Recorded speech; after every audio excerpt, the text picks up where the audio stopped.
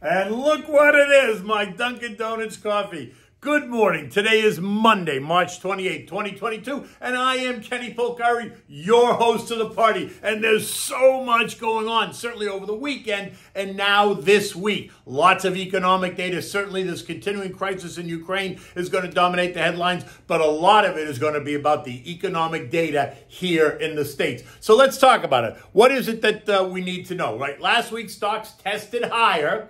They did find resistance at 45.60, which is an area identified. So we're going to ask, will it try to test it again today?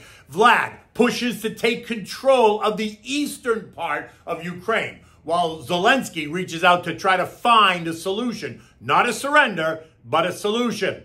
China shuts down a city of 25 million people to test for COVID after 50 new cases were reported. That city is Shanghai, and that potentially is going to set us up for some supply chain issues. Oil taking a small hit on that. But remember, demand remains robust. It's a buy opportunities. And cryptos are advancing. Bitcoin up $5,000 since last Friday. And what do we have for dinner today? We're having the braised short ribs over polenta, which I made over the weekend, and I'll put my picture on Twitter. Make sure you watch it. Okay, look, stocks ended the week higher, making the second week of higher prices, right? Suggesting that investors think the economy can hold up, even as the Fed continues to get more and more aggressive in order to fight the building inflation that does not appear to be ebbing at all. In fact, the smart money's betting that we haven't seen the worst of it yet.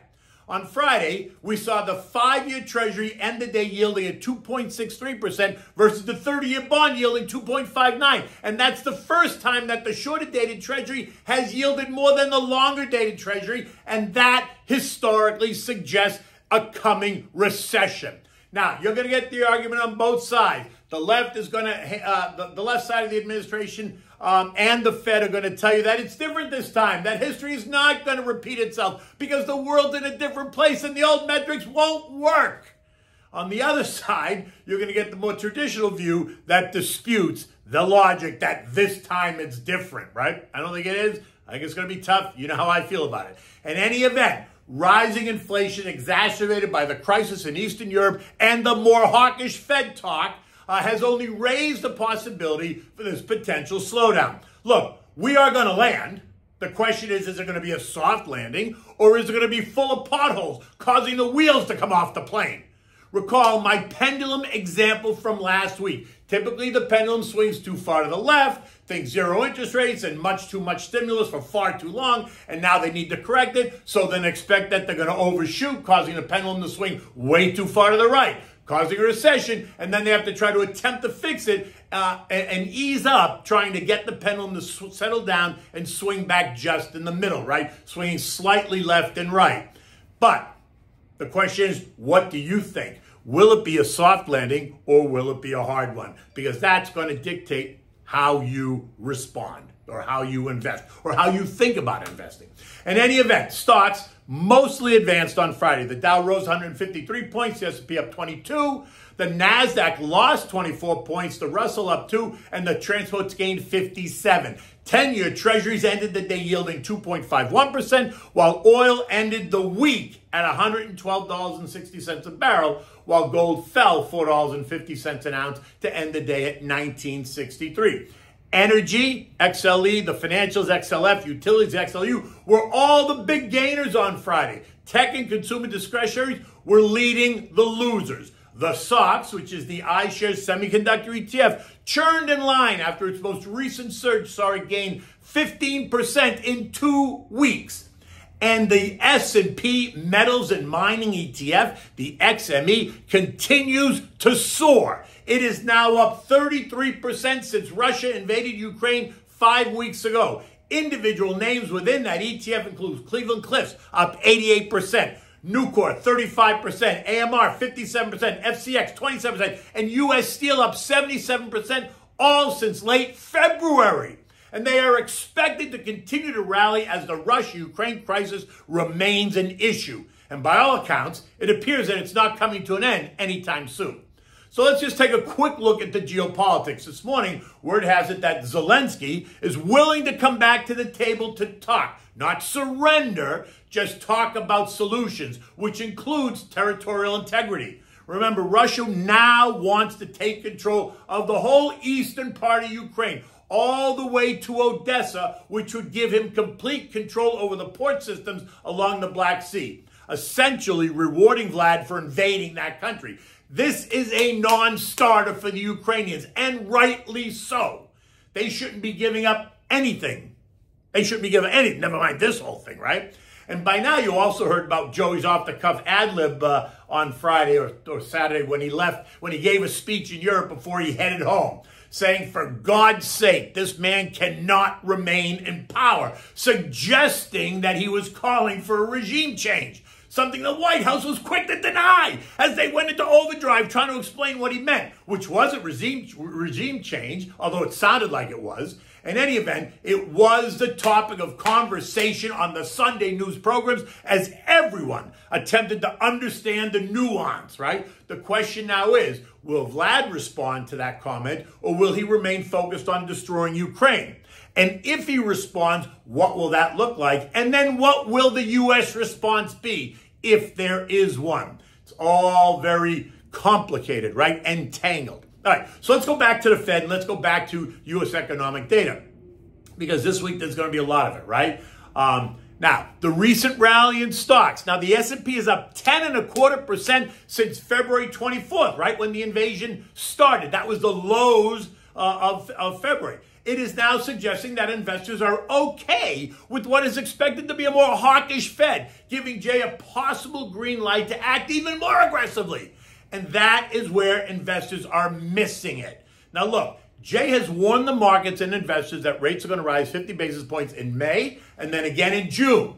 And if inflation fails to respond by July, then I would expect him to continue with 50 basis point rate hike moves and not the gentle 25 basis point hikes that he initially promised. This morning, Citibank is now projecting 50 basis point rate hikes through September. So that's 4 50 basis point hikes, or a full 2%. So watch what happens to housing then. Mortgage rates are already hitting 5% for conforming loans. Will only go higher if this aggressive stance proves true. And that's going to cause housing to retreat, along with a bunch of other things. And this is where investors are missing it. They have given Jay a pass and believe that he can engineer a soft landing. And when it becomes clear that it won't be so soft, markets will react and they will reprice, as they should, right? Because the inputs change. This morning, U.S. futures are mixed. The Dow's up 18, the S&P's up 1, the Nasdaq's down 20, the Russell's down 1 point. Overnight, we heard that China is shutting down Shanghai, locking 25 million people down for about 2 weeks because of 50 new COVID cases. That's 50 cases in a city of 25 million. They're going to split it in half. The east side of the city from today until April 3rd, and then the west side of the city from April 3rd to the 10th, something like that. Maybe it's 5 or 6 days. And it makes no sense at all. But then again, this is China we're talking about. None of it makes any sense. But this news is causing oil to fall 4.5%, or $5.20 a barrel, as the media spins and says demand destruction.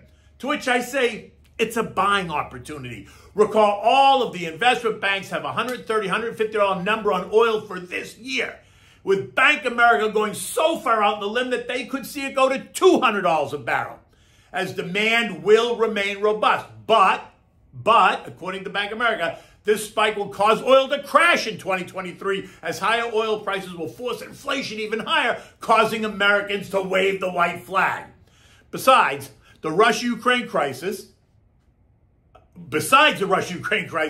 this week is full of eco data that's going to speak right to the health of the U.S. economy and what we can expect going forward. Wednesday brings us the monthly ADP employment report. Expectations of 450,000 new jobs. The final revision to the fourth quarter GDP expected to be 7%. Personal income, personal spending, and the all-important PCE deflator. That is the Fed's favorite inflation metric, and that is expected to show an increase of 0.6% month over month and 6.4% year over year, up from last month.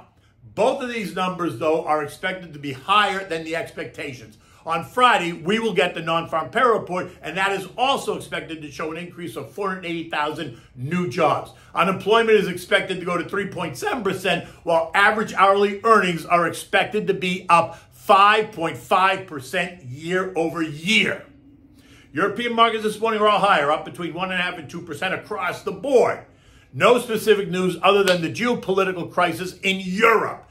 But it appears that investors there are putting that on the back burner.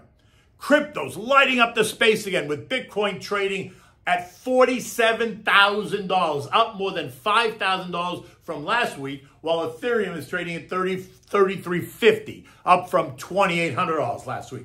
The S&P closed at 45.43 on Friday, after testing as high as 45.46. And remember what I said in Friday's note. There are two key data points on the S&P to watch. One was 44.20, the other was 45.60. And Thursday night, we closed at 45.20. So 45.60 was only 40 points away, or less than 1%. This will be key to what happens next. And if we kiss it and pierce it, then the algos will kick in on the buy side, and that's going to cancel supply on the sell side, leaving a vacuum, causing prices to surge up and challenge the early January highs of 4,800. Well, we almost kissed it, and we might try to kiss it again today. But I expect that that's going to prove to be resistance, right? We are in the 44.20, 45.60 range for now. At least that's what I think, right? Because I think 45.60 is going to prove to be resistance. In the end, remember, investing is not static. It is dynamic. It's long-term. The issues surrounding the markets will fade. Right now, are going to fade over time, but they're going to continue to cause the volatility in the weeks and months ahead, right? So remember, stick to the plan. Stick to your plan. Have your names in place, right? Ones that will provide stability. You know me at the moment. I like the large, big U.S. mega cap names, right? Because it's an anxious time and they will provide some stability. Okay, so what are we having for dinner? We're going to have the braised short ribs over polenta. So I made this over the weekend. You can see the picture on my Twitter, right? At Kenny Polcari. But anyway, you're going to begin with 6 or 8 beef short ribs, season them with salt and pepper, and then brown them in a frying pan with a bit of olive oil. Make sure to brown it on all sides, being careful not to burn the meat, but you want them to have like a nice crust on it. After you've browned them, place them in a large, deep baking pan, lining them up on their sides, right? Don't lay them flat, put them on their sides, right?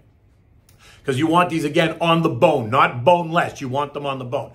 Next, you want to chop up 2 large white Spanish onions, 1 bunch of celery, a bag of carrots. You want to smash 5 or 6 cloves of garlic. You want to add it to the meat, making sure you disperse the garlic all around. Next, you want to add the chopped veggies right on top of all that. So cover the ribs with the veggies, right? Now, in a frying pan that you use to brown the meat, you're going to add 1 can of beef broth, 1 can of tomato paste, and about 1/4 to 1/2 cup of red wine.